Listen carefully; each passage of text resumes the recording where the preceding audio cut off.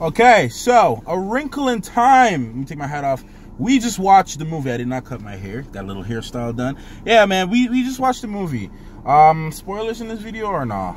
It doesn't matter. Like, all right, it's not much to spoil. All right, no spoilers.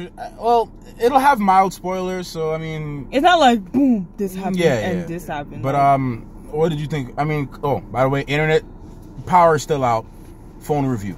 So let's what did you think about the movie, Amanda? Okay, do you see my face? That's how I feel about the movie. Like, when I saw the trailers for this movie, I was so excited about the movie because, like, the graphics, you know, looked great. And, like, I just thought that an amazing story was going to be told. And then when the movie started, it just started bad. And I was just like... And then from there on, from the beginning to the end, it was just so confusing. Like, nothing made sense. And I was telling my brother earlier, I felt like I had to use my physics class and apply it to this movie to help me understand what was going on. And even then, I still didn't understand what happened. Yeah. I'm still waiting for this Wrinkle in Time movie. It did not come out yet. I'm waiting. That was just another trailer. I'm probably being harsh, but I'm still waiting. Being really harsh. It's true. Very harsh. Honestly, come on. The movie was there. Mom, it was minor issues that made the overall movie feel bad. Matthew. Okay, you talk and I'll say my thing. The important part of a movie is the story. Everything else should fall in line, like the graphics, the music, and the acting, the costumes. Everything else should fall in line. With your sassy hands, and he knocked the camera down. You see? No, I'm not even editing any of this. Oh. I can't even edit this stuff. Anyway, yeah. I got it. I can't. No, it's you, man. I did not touch it. Oh, you did this. Just leave it. I don't know what I was gonna say. Yeah, like, I'm not even trying to be harsh. I'm just telling you how I felt, because what was I saying? Story is important. Yeah, the story's important because at the ending of the day, if everything else sucks, your story should be great. Like, I should be able... I mean, yeah, I took a few minor, like, moral life story, like, you know, stuff I can apply to my life and be like, yeah, that's real. But, like, I just didn't understand what was going on. I didn't feel like there was any proper character development so we can properly feel anything for the characters. Like, the relationship between the main character and Chris Pine, like it was forced on us that, oh my god, this father and daughter had the best relationship ever. He was teaching her everything that, you know, he knows, and he went missing trying to shake hands with the universe, right? And yeah, and she's on this quest to find him. Also, why is this a monologue? I was waiting for you to say your part, so I can go ahead and talk. Also, I felt like the missus, like Reese Witherspoon, Oprah, and Minda, what's her name? It's Mindy Kaling. I know, I seen her before, and I never knew her name. She's from the Mindy Project. No, I don't know her. That's the only thing she's mainly known for. Yeah, and like, I felt like they were purposeless. Seriously, like, you got Oprah in a movie and she was doing that? Like, come on now. Okay, all right, let me say my piece. Okay, this is all I gotta say about Wrinkle in Time. I understood what was happening, or what was trying to happen, and I understood what they were trying to do, and I understood the concept of what was trying to happen. Positives for me is, obviously, visually, this movie was a visual masterpiece. Like, I had no issues. I mean, the majority of the movie was green screen, CGI, all that stuff. We know that, but I didn't have a main issue with the visuals and the CGI. To me, I enjoyed it. I thought it was done well. It looked good. It was a good-looking film, and I felt like I was immersed in this world.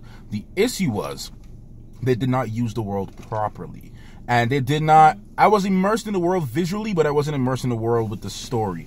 I didn't feel like... I felt like I was there visually, but I didn't feel like I was there. And, like, okay, for instance, look at Wakanda. Look at Wakanda, how Ryan Coogler did it. When I was in Wakanda, I felt like I was in Wakanda. They took you around Wakanda. You saw a lot of things. You saw a lot of the culture and a lot of people. A little bit I felt development. Development too, but I'm talking about, like, just just the location. I felt like I was in Wakanda. This movie, I didn't feel like I was in the world with the story. Visually, yeah, I was there. Here's what happened. A Wrinkle in Time was off to a very shaky, very messy start. It was trying to find its foot in the ground. I knew that's exactly where they messed up. They messed up from the time this movie started. From the time this movie started, they messed up big time with the story. They messed up with the characters. Yeah, they had a little promising thing that could have been escalated to something better with Chris Pine and Mag. Okay, with Mag. That could have been something more than what we got.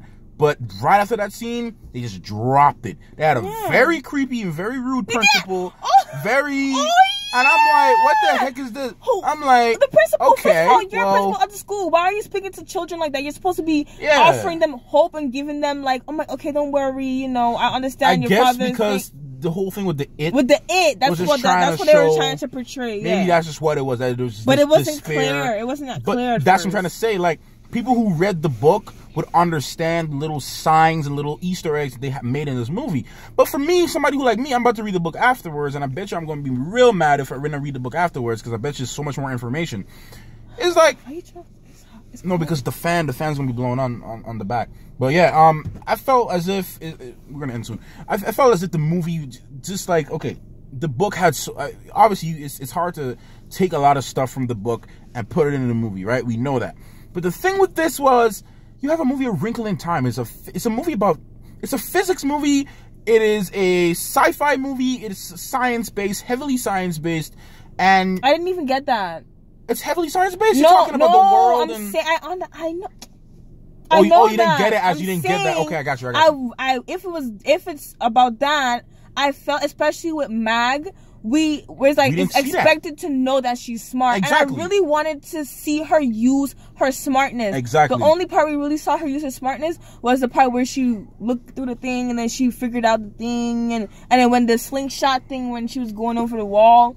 But like, one thing I do commend them for was not letting these two little adolescent kids make out at the end. I'm glad they didn't do that. Yeah. I'm glad they kept it, you know, realistic. Yeah. Because I wasn't making out with no girl. Call me lame, but I wasn't making out with no girl when I was like 13, 12 years old.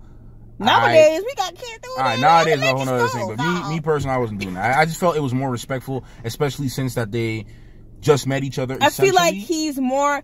That's the type of stuff that young people need to see. That you can like somebody without being very involved sexual. You know what I'm saying? Like, he gave her very good compliments without being like, baby, you look hot. He was very respectful. He's a good example you look this. Of a respectful young man. But anyways, but you know, back to the long story short for me, because we're running out of camera time, is this, man. Wrinkle in Time, like I said, had a great concept, visually looked good. At the end of the day, the story fell very flat. Characters could have been done better. The whole relationship between, the only thing one I could say is a child actor who played Charles Wallace. He's probably the best part of the movie. He was great. His acting and his performance was spot on. He went from 0 to like 100,000. Yo, this man got to visit the bishop. I wanted to smack him. This dude was just making jokes. Honestly, I was just making jokes the whole time. At that point, he's just making jokes. No. You see what? Okay, Amanda knows this. If I'm in a movie, I'm just making jokes about everything. That's how you know I'm over it. Me? Honestly, that's how you know I'm over it. I was over it because I started to take off my shoes because my whole body started to get agitated, and I wanted to just go home. Like, it's like I felt disappointed because the movie looked so good, and I just wanted a good story. I wanted a good story.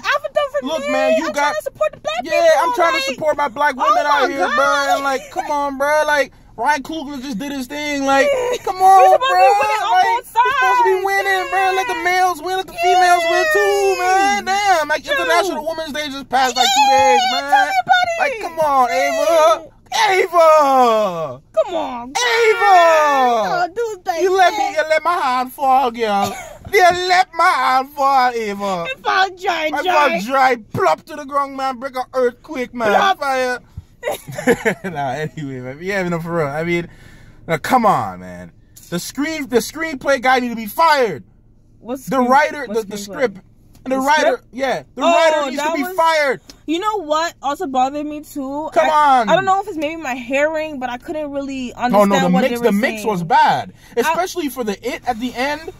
Now we gotta do a part 2 to this. Now we gotta do a part 2.